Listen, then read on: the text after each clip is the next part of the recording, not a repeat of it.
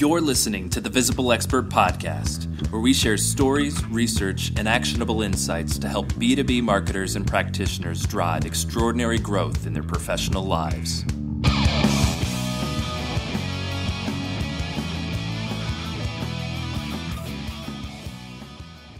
Hi, everybody. Thanks for tuning in to the Visible Expert Podcast. I'm John Tyerman. And as always, I'm Kelly Waffle. And today we talked with Mike Schultz from the Rain Group. And the Rain Group is a B2B sales coaching organization, sales training organization, and they help B2B sales practitioners get in the mindset of selling professional services and B2B services and so forth. So it was really great to catch up with Mike. Yeah, it really was. So from a visible expert perspective, Mike has had quite an interesting life, both from a business point of view and a personal point of view. You'll really want to listen to this podcast today. Yeah, we talked about a lot of the, how to get into a sales mindset as an organization. What are some of the metrics that you should be keying in on? And what some of the top performers do differently than other sales professionals in the B2B space. But one thing that I did want to mention is that he talked about his story with his son Ari, and you can check out that story at echoofhope.org. You'll appreciate what he has to say about that. I'm a father of two young boys, and I've got one along the way. So hearing that story really was powerful to me. Kelly, what did you think? About his personal story, I just found it fascinating how he was his ability to overcome that. So he talks about literally being in the hospital for 30 days at a time and not focusing on work at all, but really focusing on his son. And then he had some other tragedies happen in his life as well around the same time that he had to overcome and still grow his business. So really interesting story about how to overcome a lot of that stuff, how to deal with it, how to persevere, and it was really an engaging conversation with Mike. I really liked what he was saying around the sales mindset. Too many organizations out there don't have that sales mindset, and from Mike's perspective, it really comes down to leadership and creating that culture. As Mike talks about, and this refers back to a joke that he tells, is really around how many light bulbs are willing to change. And you'll get it when you hear his joke, but he really asks a really pointed question about what would it really take to create a sales culture here. And he really recommends that everyone have an open discussion about it, put everything out on the table. And he says that that'll really help avoid a lot of the false starts that a lot of organizations have. And then, as you were touching on earlier, he, really gets into, you can't just go out and hire salespeople and expect that suddenly you're going to go out and hit all these quotas. It requires a lot of coaching. You have to have the right tools and resources. You got to have the right compensation package in place. So all of these things tie together for sales success and performance. All right, so this episode is sponsored by the Hinge Research Institute. If you're involved in marketing demand or lead generation and want to use a data-driven content strategy, consider using Original Research. The Hinge Research Institute offers a range of services from tiered sponsorships of original studies to custom research on specific industry challenges. We found that high-growth professional services firms are 3 times more likely than no-growth firms to use original research in their content strategy. And, according to Forbes, companies who adopt a data-driven marketing approach are 6 times more likely to be profitable year over year. If you're interested in learning more, email us at research@hingemarketing.com and we'll find the right approach to using original research for you. All right. Any other thoughts before we jump into the interview? No, I think it's a great one, and looking forward to hear people's thoughts on it. All right, well, here comes Mike. I'm pleased to announce this week's guest. He's the president of Rain Group, a Wall Street Journal best-selling author and keynote speaker. Mike Schultz, thank you for joining us. Oh, thanks so much for having me, guys. It's great to be here. Absolutely. Hey, Mike, I was surprised to learn that you're a big fan of the Grateful Dead. Did you at one point consider yourself a Deadhead? I would have considered myself a Deadhead if they allowed kids my age into the Dead concerts when they were really sort of big with the Deadhead tours. I went to my first shows in '94. I went to 3 shows at the Garden. I was in college. I don't know if I was a Deadhead quite yet because I was just getting introduced. But I almost went to Dead and Company last week or 2 weeks ago when they were in the Boston area. And I had 4 floor seats. I ended up giving them up on the day of the show. So I guess you could say I'm a big fan, but sometimes the shows just don't work out.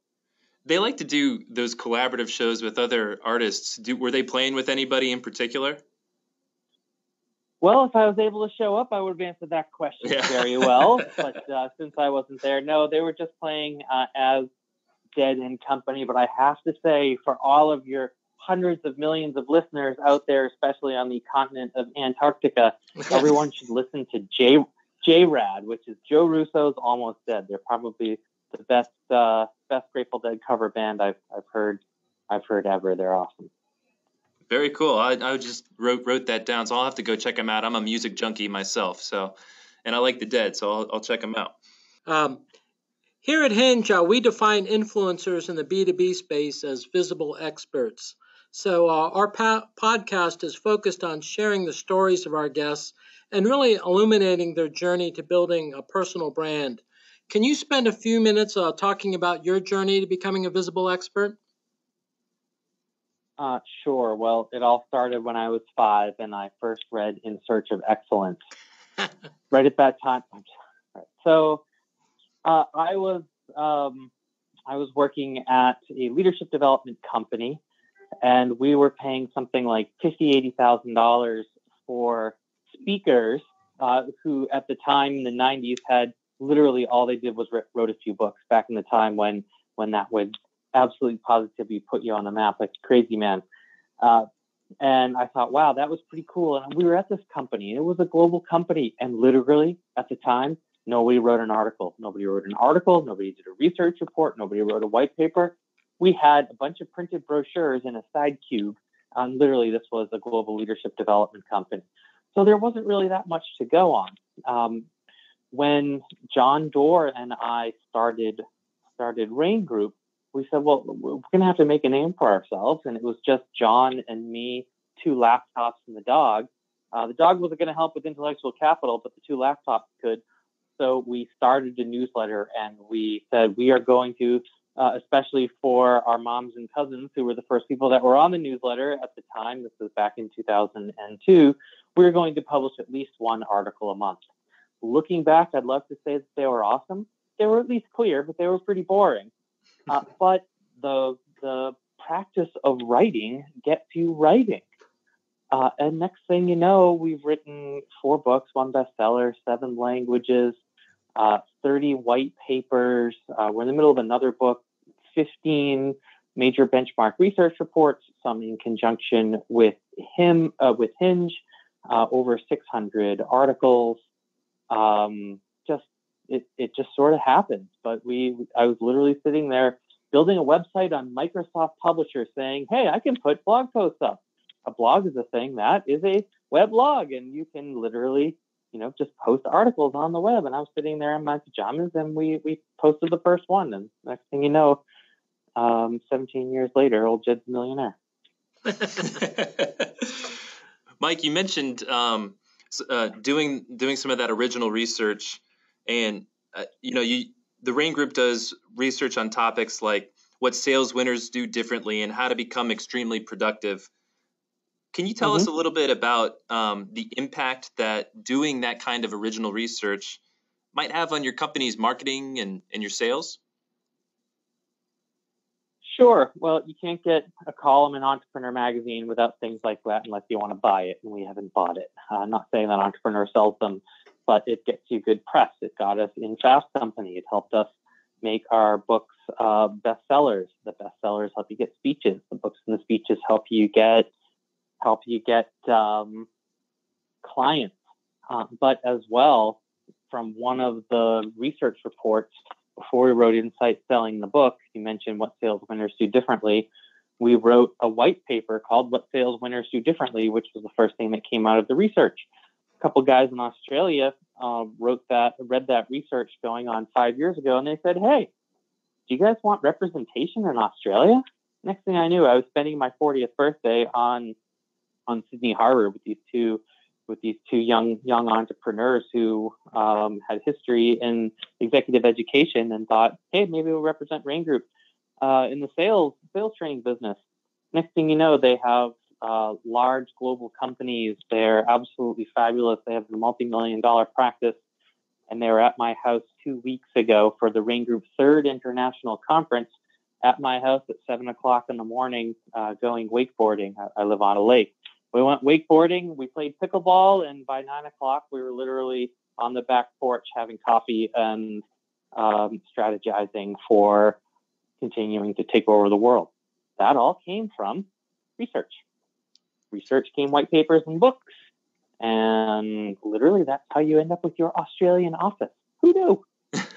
So you're saying that if we continue to publish original research, we can start our own pickleball Go to team? Australia. Yeah. You can start you indeed might have a chance of making the Antarctic beach volleyball team. Yes, indeed. Ah, great. That's our goal. That is our goal, because then we'll be on all 7 continents. That's right. Mm-hmm.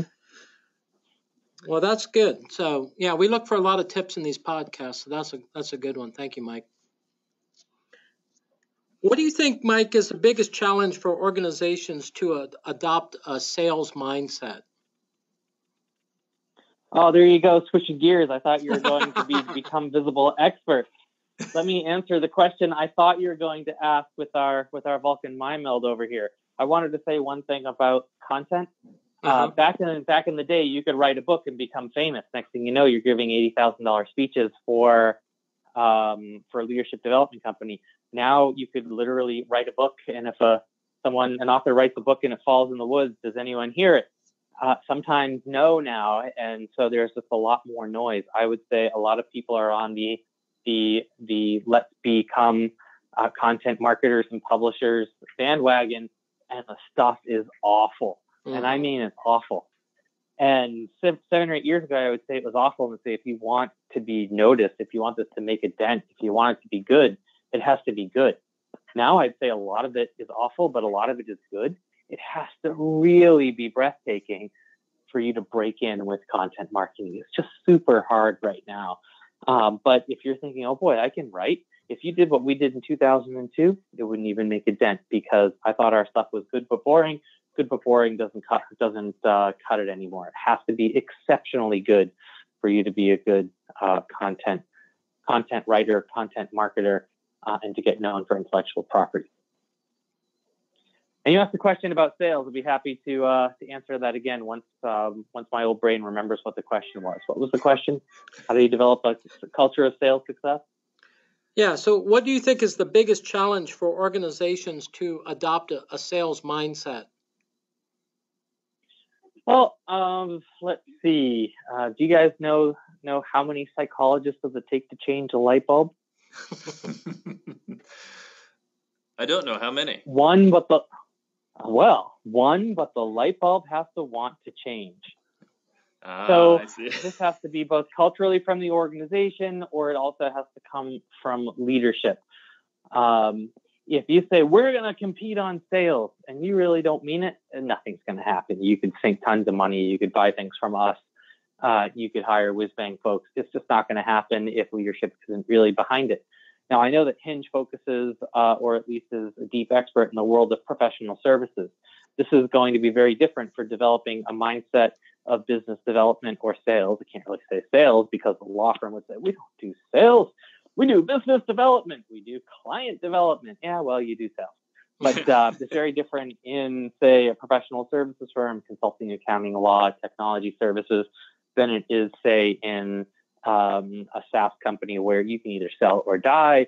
If you're in other kinds of companies where if you don't sell and sell really well, you're absolutely positively going nowhere. But let's say professional services, you have to mean it. And I would say, figure out which light bulbs we're willing to change. My guess is if you have 100 people that are at the age where they could sell and are at the professional career stage where they could sell, but they're just not selling, find out who's willing to do it. The ones that aren't willing to do it, figure out a path for them where they don't have to sell. This doesn't have to be anything negative.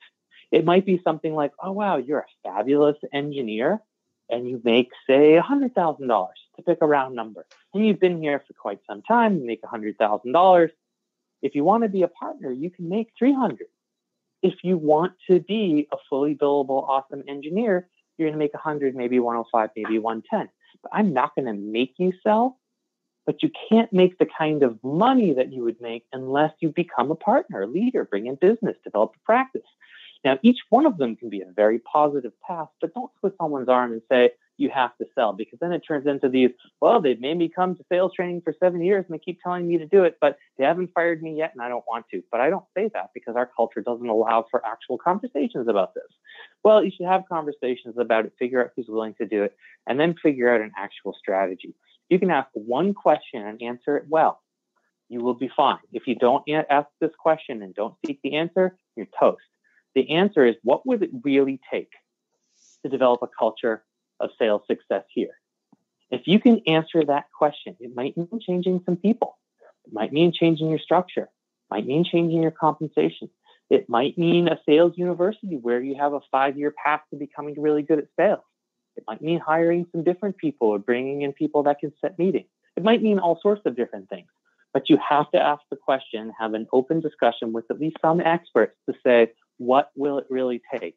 You answer that question well, then you could avoid a false start. You could avoid losing hundreds of thousands or millions or tens of millions of dollars, and you can actually drive revenue faster than having 2, let's call them 1.5 to 2 years failures before you realize you're going to have to try to get off the dime in a different way. Okay, so it sounds like it's really a cultural mindset shift, and it's also dependent upon the individual. Yeah, sure. So, well, it's dependent upon an individual. You just can't make someone sell that doesn't want to sell. But what's going to happen is you'll have a bell curve. You have 100 people that are at the age that they could sell.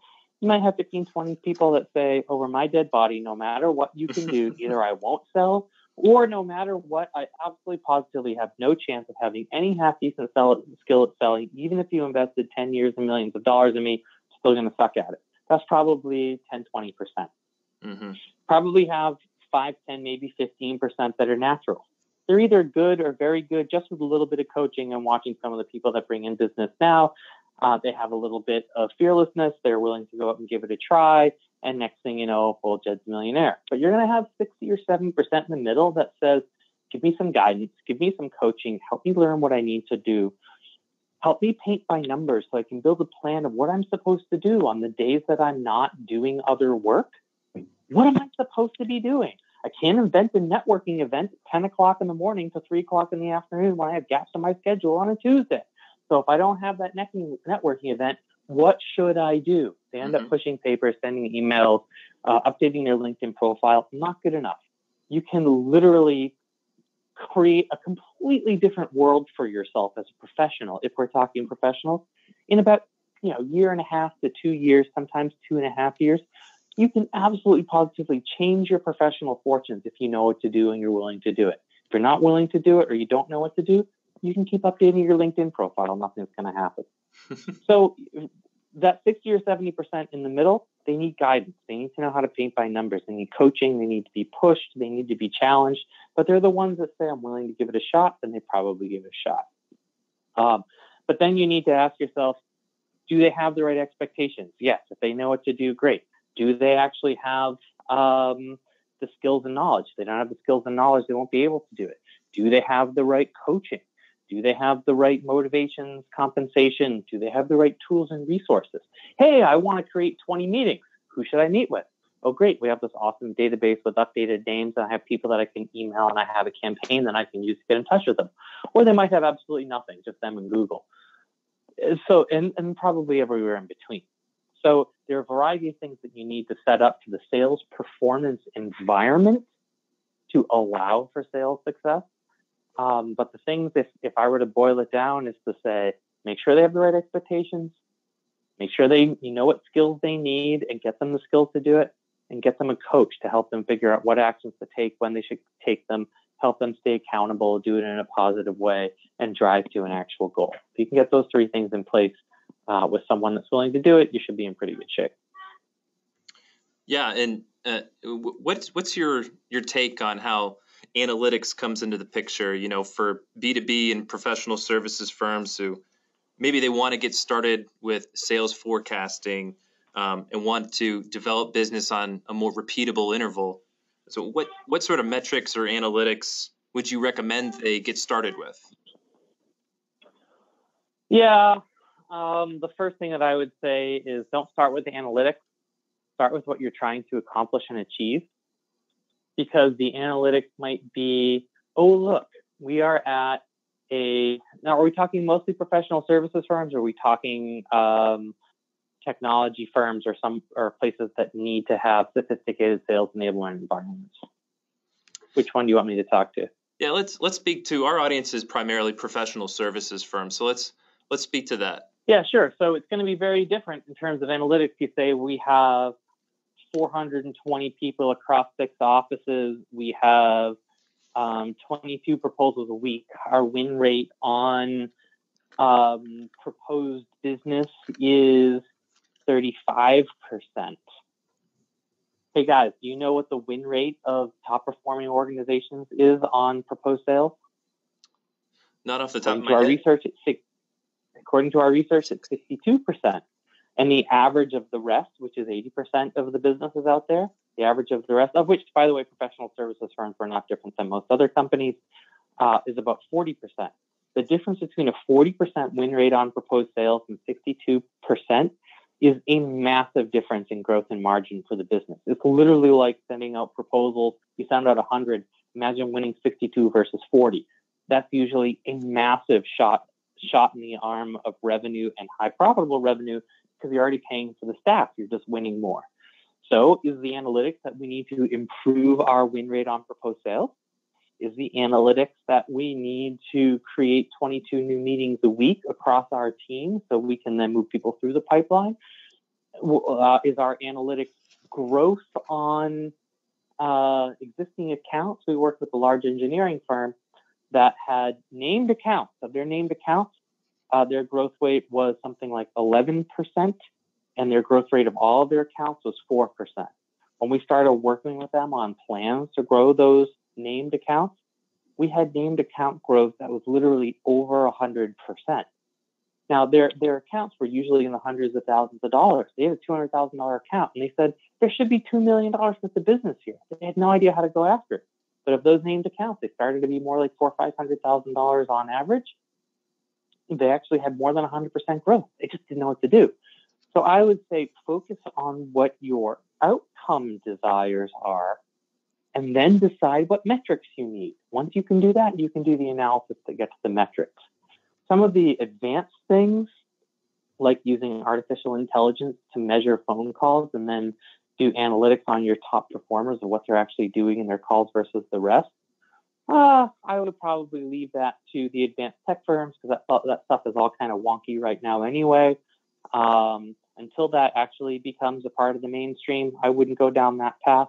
For most companies, it's literally figuring out pipeline, velocity of pipeline, average size of opportunity, win rate on proposed sales, size of accounts, satisfaction, retention year after year, all those kinds of good things. Very good. Oh, you know what? I'll even give you a resource. Google Essential Sales Metrics Rain Group, and you'll find an infographic of sales metrics. You can literally scan it, and that'll help you figure out which ones are important to us or not. And from there, you can figure out how to measure. Hey, Mike, let's change it up a little bit here. I saw that last year the American Heart Association of Central Massachusetts gave you the Heart of Gold Award. Can you talk a little bit about your passion for raising awareness about congenital heart defects? Sure. So, let's see. About 7 years ago, in September of 2011, my wife, Erica, and I went in for our 18-week ultrasound when we were pregnant with our first child. We were super excited to find out whether or not we were having a boy or a girl. And in the same breath that we found out we were having a boy, we also found out that he had critical aortic stenosis and evolving hypoplastic left heart. So for those of you who aren't cardiologists, I certainly had no idea what that meant. It essentially meant his heart was really sick and he needed some serious surgeries and support to help him survive. He was then the first person in the world ever to have 2 successful heart surgeries before he was born. After he was born, he had some major open heart surgery, so he spent about 7 months in the hospital. And for most of his life, he lived a pretty healthy life until he was about 5 years old and needed a heart transplant that unfortunately he and his new heart did not get along. And he passed away a little more than a year ago, going on 2 years ago now. But we spent a good 7 years of our life where, for my wife and me, our sort of primary purpose in life was to give him the best life that he could possibly have. And a lot of that was fighting a hot war deep in the trenches at Boston Children's Hospital with the world of congenital heart defects. Now, there's a lot of money that's raised for heart disease. Heart disease is the number one killer of, I think, everyone. And a lot of money goes there. But there's no money in congenital heart defects for pharmaceutical companies, medical device companies, and even doctors and hospitals, because it's very, very specialized, small populations. And so my son's surgeon was literally like MacGyver in the operating room saying, well, we can do this for adults, but they literally don't make valves that big. So I took another thing, I snipped it in half, I turned it upside down, tried to shove it in to see if it can work. And my wife and I just think we need to do better than that for these kids. My son was my best friend. He was my sidekick, and he was probably the most magnetic person I've ever met.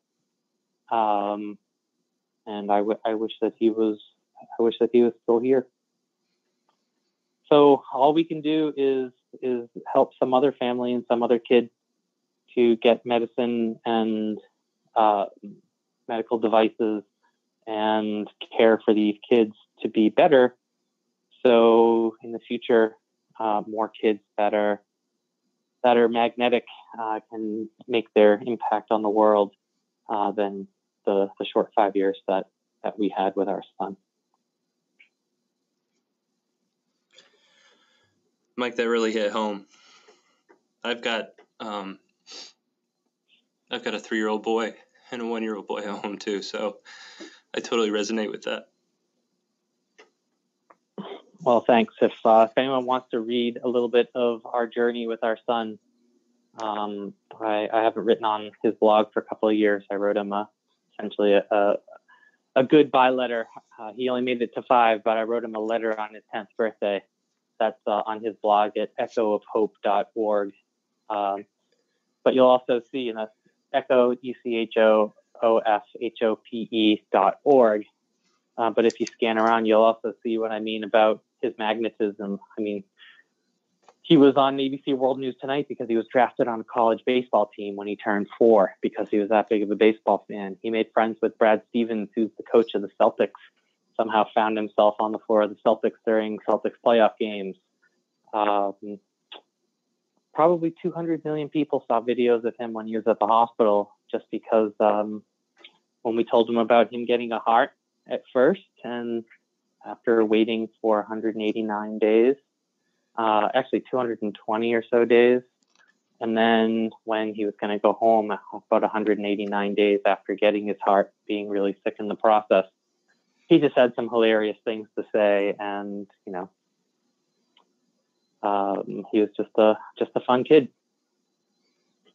That's great. So that was echoofhope.com. So I hope a lot of our listeners will go.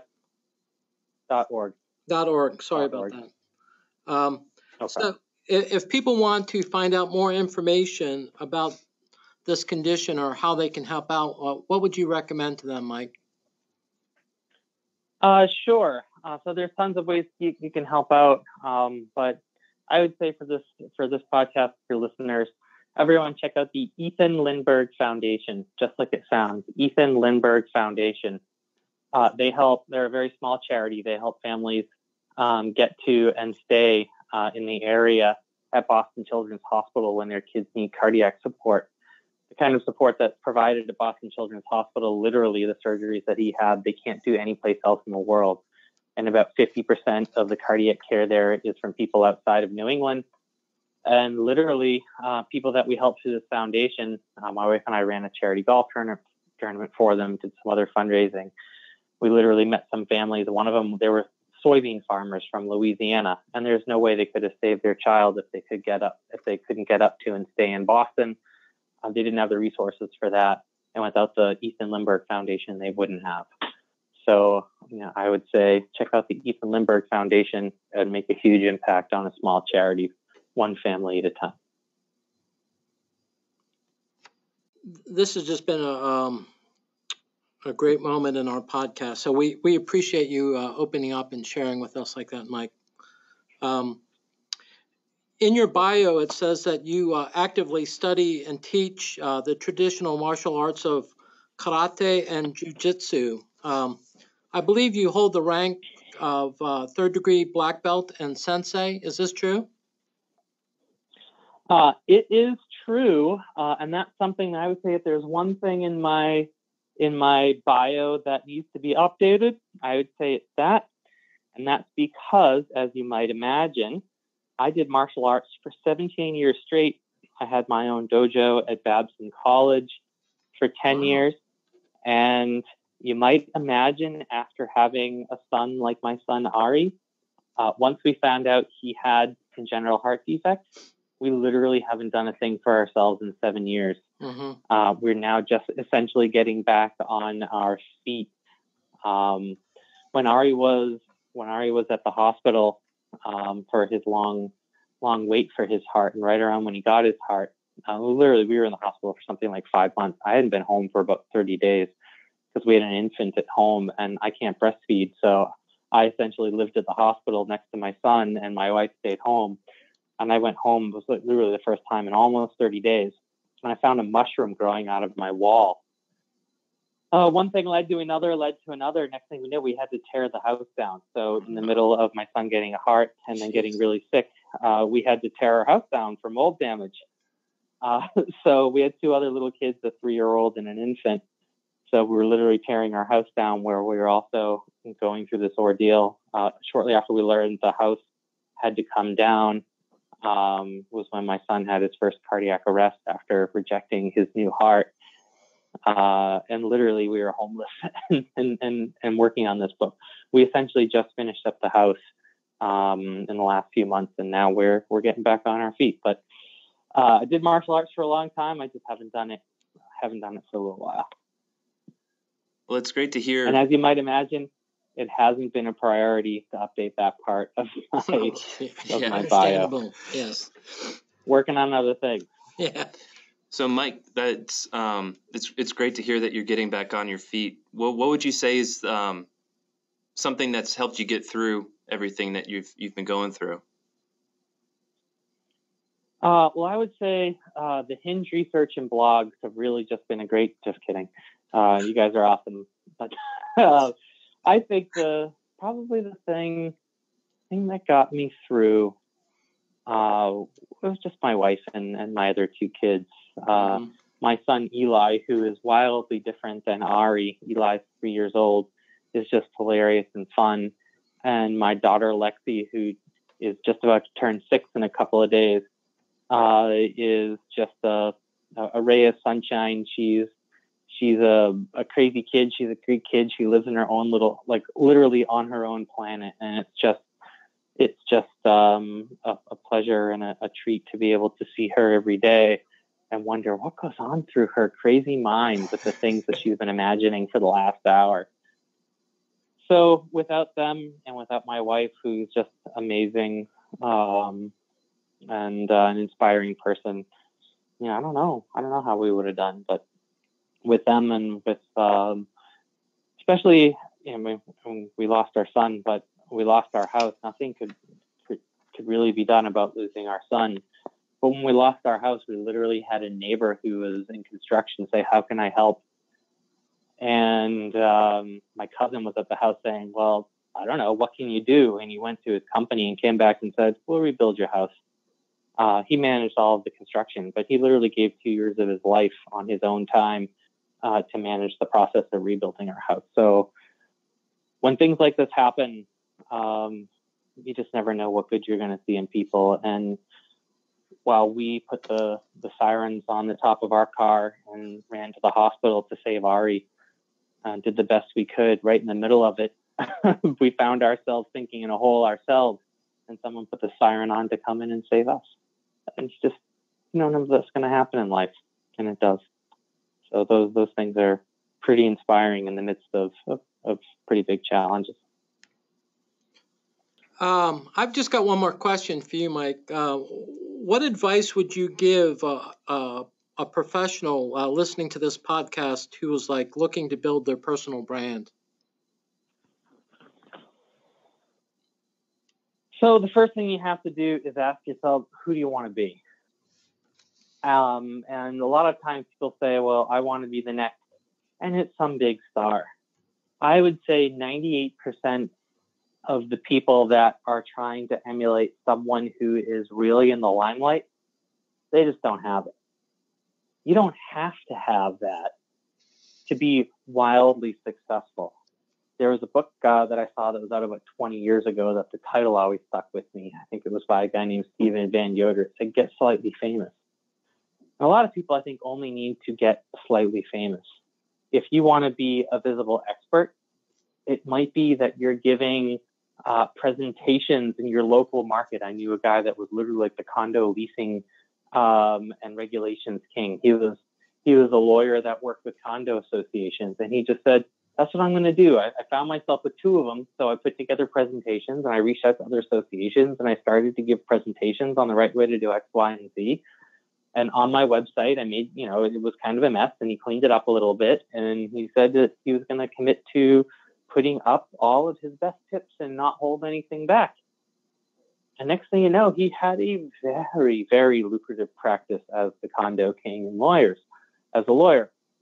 So there's a lot that you can do to become a visible expert. That doesn't necessarily mean publishing books in 22 different languages, having a $750,000. We're a small company, I say that now, but we have full-time offices. We're in the Boston area for our headquarters. We have offices in Geneva, London, Mumbai, Sydney, Johannesburg, Toronto, Bogota, and Seoul. But not everyone, even in small businesses, are willing to put together, 7-figure development apparatus for intellectual capital, research, and marketing, like we do. But you don't necessarily have to do that. You just have to figure out who do you want to be and then go after that. The other thing is find quality. There's so much junk out there, and I would say the bar has been raised an exceptional amount in quality. And that if you don't know what quality is, find someone who knows what quality is and help them set up what those guidelines should be for you, and just make sure you do that. Otherwise, you're going to spend 3 years writing things and giving presentations, and nobody's going to care. That's the last thing you want. You could create quality content and quality thought leadership and perspective by publishing that original research, and that's what we kind of talked about earlier. Is there anything on the horizon for you, Mike, and Rain Group? And what's the next piece of research you guys are going after? Well, we have one thing that we just finished that's been kind of struck a nerve, and we're going to write a book on it. We have one project we're in the middle of, and then we have the next one coming up. So the one that struck a nerve that we're going to be writing a book on is about productivity. As a matter of fact, now that I told the story, I don't usually tell this, but when we were in the hospital, we named Rain Group in 2011. We got pregnant with Ari in 2011, and I had a startup to try to keep together while I also lived at the hospital. Now, if Ari was really sick, I didn't do any work. regardless of what was going on. But there were times when, after surgery where he was resting comfortably, but he was, sedated. I literally sat by the bedside for 14 hours and did nothing. And my wife said, if you're doing nothing and you want to take your mind off it, you can work. It's okay. So if he was fine, but, relaxing and trying to get better, I sat there and worked. But I was working in the middle of a war zone. So at that time, I started to really just research. How do you work in conditions like this when there's so much distraction? And when I used to sit at my desk with no kids and all the time in the world, I could spend all the time I wanted. I could do this, I could do that, I could get some productive stuff done, I could move along. But when I literally had this much time, and if I didn't do it, my whole family was going to be out of healthcare. And it wasn't a good idea to be out of healthcare at that time. And so I had to make sure I was only doing the most important things exceptionally well, very productive while I was doing it, and undistractable in a war zone. So that's how we started to develop the system. Next thing you know, we're rolling it out with clients. We're rolling it out with clients globally. Next thing you know, we have just shy of 3,000 pieces of survey research on 3,000 different people on their work habits. We do regression analysis and find out what the key drivers of productivity are. We refine the system.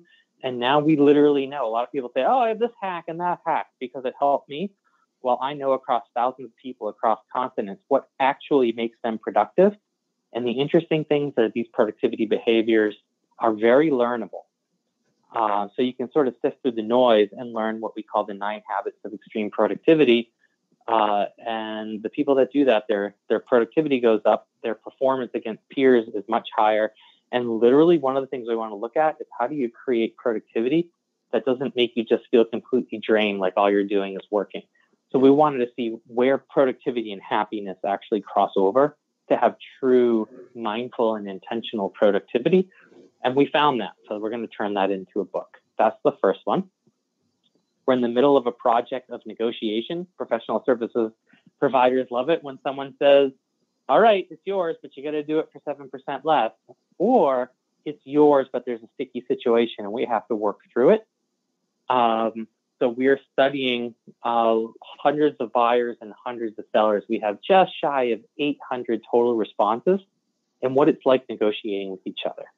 And what is it that buyers do most often and they believe that it works? And what is it that sellers do most often they believe it works? What is it that sellers do that buyers find annoying? All this good stuff. We're going to have all that data and research on negotiation.